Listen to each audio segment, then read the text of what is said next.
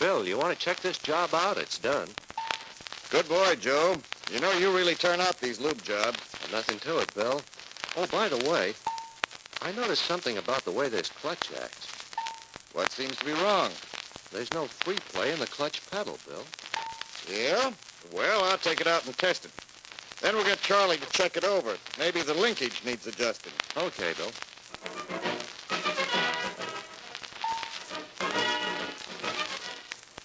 Say, Charlie, will you adjust the clutch linkage on this car? The free play's all gone, and she slipped a little on that hill on 3rd Street. Okay, Bill. Put her on the hoist, Joe. Well, I can give the pedal a little more free play, but it won't do any good. How come, Charlie? This release bearing fork is right up against the bell housing. Chances are the disc spacings are badly worn. Is that really bad, Charlie? Well, the clutch is probably slipping a little now. If you run her hard, she might burn right out. I'll tell Bill to get Mr. Johnson, the owner, on the phone. This clutch ought to be looked into before something happens to it. So if I were you, Mr. Johnson, I'd get the clutch fixed before you go on the trip. Might let you down any time now. Well, okay, Bill, if you say so. Well, go ahead and fix it. So let's get at this clutch and find out what's wrong, Charlie. Pete, our new man, can help you, so you'll finish in time. Okay, Bill. Say, Pete, give Charlie a hand here, will you? This'll give you a chance to see what our clutches are like. Be right there, Charlie.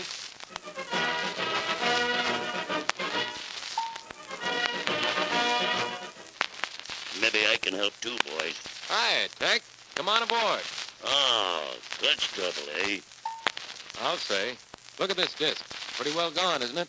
What kind of a disc is that, Charlie? That's a Borg and Beck job, Pete. You've seen clutch discs that are built like this. The engine power goes from the flywheel and the pressure plate to the facings. Now, these facings, they're riveted to cushion springs that soften the engagement. The power goes through them, and then it goes through the hub damper unit. The damper unit stops the engine power impulses from getting to the transmission, right? Right, Pete. It acts like a shock absorber. When a surge of power reaches the clutch, it compresses these springs, but between the hub and the disc, there are thin friction shims. These shims slow down the action of the springs and absorb the power impulses. If oil gets on those washers, or if they wear, the damper fails, and you may get a noise at certain speeds. Right, Charlie. I've heard of fellas taking transmissions or rear ends apart to look for that kind of noise. Well, it looks like this disc is all through. These facings are worn and should be replaced. Should I get new facings out of stock, Charlie? Pete. Refacing a worn-out disc sometimes doesn't pay. Better put in a new disc. You see, refacing might make the contact surface irregular unless you have the equipment the manufacturers have. Besides, if this clutch has been slipping very long, the cushion springs under the facings might have lost their arch from the heat. And if the arch goes, the disc loses its cushioning action, and you get chatter, right? That's true, Pete. And another thing. The friction washers inside may have lost their damping ability, and you may get that gear rattle. So all in all, if you replace the disc, it won't cost much more once you have the clutch apart, and you'll probably be doing your customer a favor. Say, fellas, this pressure plate's in good shape. How's the flywheel? It looked okay to me, Tech. A badly scored pressure plate or flywheel would raise hob with a new disc, so they should be replaced. But if they're just scratched, you can clean them with emery cloth. Well, all I have to do is to clean up this cover and the flywheel with solvent and blow them dry, right? Yeah, get all the dust and grease out, but don't forget to relubricate the drive lugs with a graphite-based grease. How about wheel bearing grease, Tech? That'll do, but never use oil. It just won't stay on, and it may end up on the disc. Now I'll put the cover assembly in this fixture and set the levers. Hey, Charlie? Why, no, Pete, not on this job. But if the lever adjustments are not absolutely even, we'll have a cock pressure plate. And that means uneven contact with the disc, with possible chatter, and maybe a noisy release bearing when you're engaging or disengaging. All that's true, Pete, but this job didn't chatter when Bill tested it. Besides, I don't think this clutch has been touched before. There's no signs of restaking on the adjusting nuts, so the levers are probably okay. Then you won't check the pressure springs either, eh, Charlie? No, not in this case, Pete. But if the springs showed any signs of overheating, like burnt paint, or if the bottom coils were too close together, why, it's best to replace them. Say, Charlie, just how does this Borg and Beck pressure plate operate? Well, when the clutch is engaged, the pressure springs press the pressure plate against the disc. Now, when you depress the clutch pedal, the release bearing pushes the long ends of the levers in. At the same time, the short ends of the levers pull the pressure plate away from the disc. This compresses the pressure springs. Then when you release the clutch pedal, the long ends of the levers back off, allowing the pressure springs to push the plate against the disc again. I see. Now, suppose you had to adjust the levers. What's the procedure? Well, with a cover in the fixture, first, you make a rough setting of the eye bolts. This moves the plate so that the levers will be at the right heights when the clutch is installed. And don't forget to tap the bolts sharply with a soft-faced hammer afterwards to seat the adjusting nuts. Right, Tech. Then you work the levers up and down to be sure all the other parts are seated right. After that, make the final adjustment to be sure that the plate is parallel. And then, you stake the adjusting nuts and you're through. You ought to recheck the levers after that, Pete. Staking those nuts may change the setting.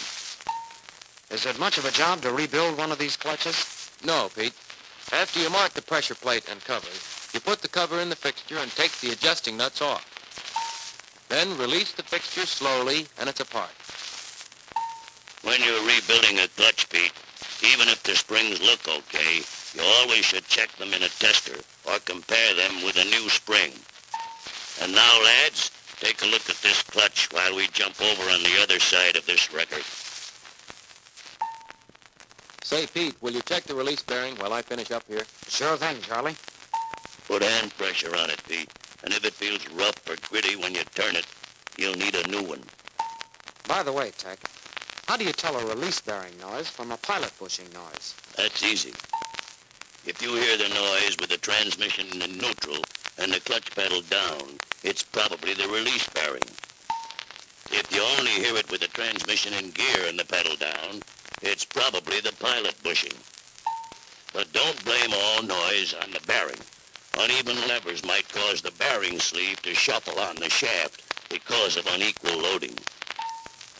By the way, Pete, a new bearing can be pressed onto the sleeve, providing the sleeve is okay.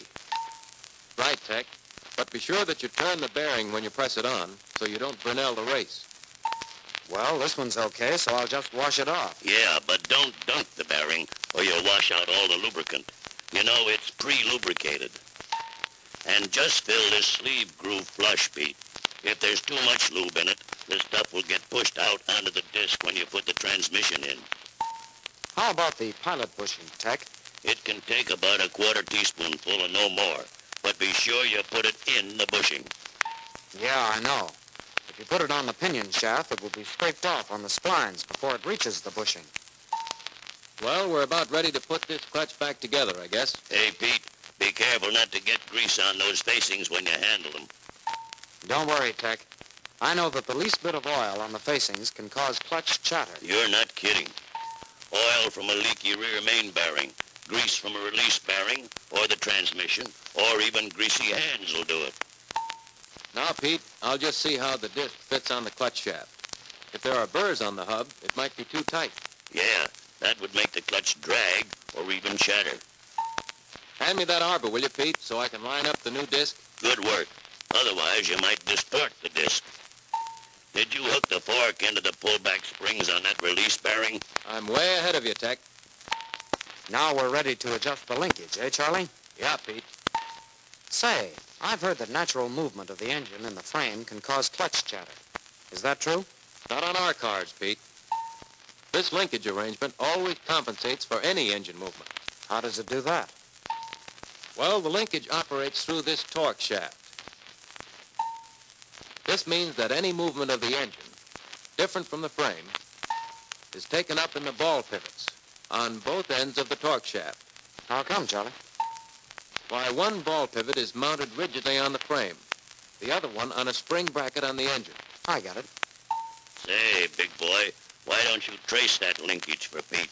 Okay, Tech. When you depress the pedal, Pete, you pull this clutch pedal rod to the rear. At the same time, the torque shaft is turned counterclockwise. When this happens, the arm on the torque shaft moves the fork rod to the rear. And then, the fork rod moves the fork on its pivot and pushes the release bearing into the levers. Okay, Charlie, but what about the over-center spring? Well, it's this way. The over-center spring helps reduce the pressure needed to push the pedal down. Its proper position should be checked with a gauge. If it doesn't check, it'll have to be adjusted. Well, suppose I get at this fork rod adjustment now, Charlie. Wait a minute, Pete. You better check that over-center spring first. If this spring adjustment is off, we'd have to adjust the fork rod all over again. I'll handle that, Pete. Uh-oh. The over-center spring is off. That means you'll have to adjust the turnbuckle. Somebody messed up that adjustment trying to get pedal free play. You know, Pete, you never have to touch this turnbuckle unless the over-center spring is out of adjustment. And when you're adjusting this spring, Pete, be sure you always have pedal free play. There. That's okay. Now we can adjust the fork rod. Unhook the pullback spring and check the movement at the end of the fork. There we are. 5/32 of an inch. That free play makes sure there's clearance between the release bearing and the levers. That means 1 inch free play at the pedal. Well, I guess that's it, boys. Hey, Bill, this job's all set. Okay, I'll take her out now. Hey, how about this clutch? It looks different to me.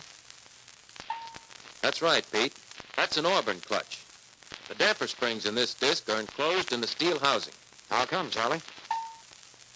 Well, that's to hold the grease that lubricates the damping mechanism. Huh? How can a damping mechanism work in grease? Well, in the first place, there's a button on either end of each coil spring in the damper unit. When the coil springs compress, the buttons will move along the tube springs that are inside the coil springs. These tube springs expand against the buttons, slowing them down. Now, if there wasn't any lubricant, these buttons would soon gall and jam. How is the lube kept in? They have gaskets between the hub and the housing to do that job, Pete. How is the plate retracted, Charlie? Well, when the levers are pushed in, they compress these springs, relieving the pressure on the pressure plate. At the same time, these plate return springs pull the pressure plate away from the disc. When you're adjusting the levers, Pete, push them down and check to see that the plate doesn't lag when the levers move. What if the plate does lag? The clutch won't disengage properly, and if you try to shift too fast, the gears will clash.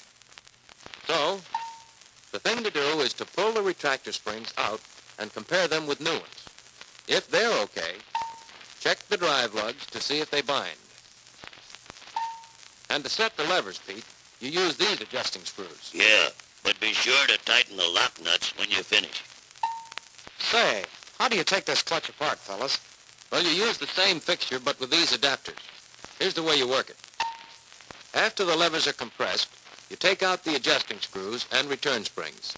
Then, put these steel blocks from the adapter kit under the outer ends of the levers. Those blocks keep the springs from flying out when you relieve the pressure on the levers. Right, Tech. And then, to remove a pressure spring, press the lever down by hand, pull out the steel block, then let the lever up slowly.